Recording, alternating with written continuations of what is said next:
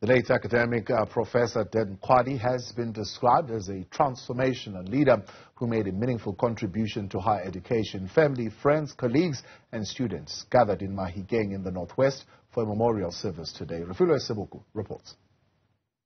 Former Northwest University Vice-Chancellor and previous Mahikeng campus rector, Professor Kgwadi, has been remembered at a memorial service on Thursday.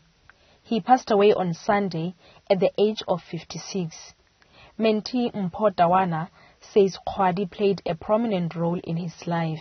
I met with Prof here, whereby I came as a student who was from a poor background.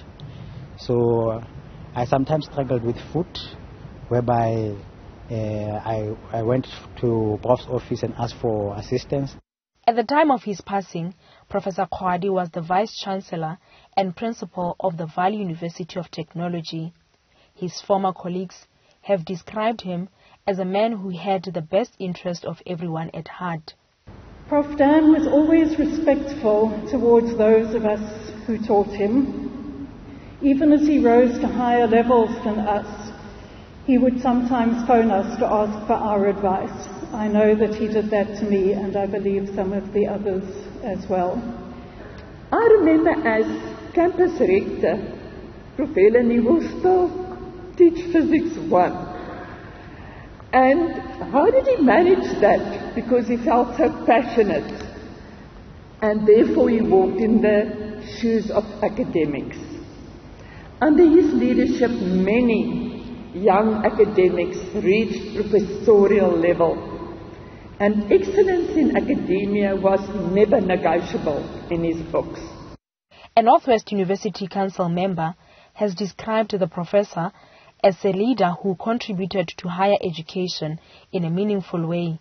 And one thing about Prof Dan which I liked is that he was fearless. Very, very fearless. You know, he knew that there were people who didn't like him because of implementing the decisions of council.